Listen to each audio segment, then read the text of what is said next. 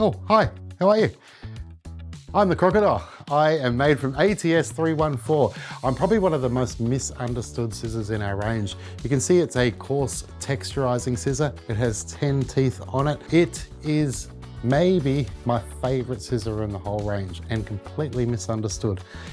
I can obviously cut scissor over comb with this. You can see the great shapes that I'm able to create, but the end result is it's always going to be softer when I use it. So there's a couple of key elements to this scissor to remember. It has 2 tangs on the scissor. Now this is not for left and right hair cutting. What this is actually for is for the cutting blade on the bottom or on the top.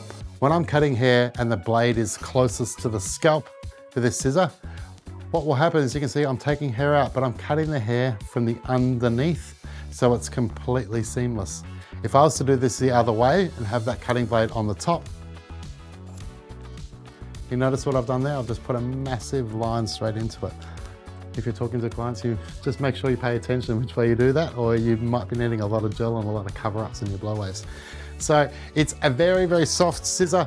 I can remove weight out of it. So super, super, super soft. I can also come in and I can blunt cut with it. When I blunt cut with it, I can use it from the base and work my way across. And what you'll find is I get a straight line, which is completely soft and shattered. It is an amazing tool to be using on disconnections, on opening up panels and areas.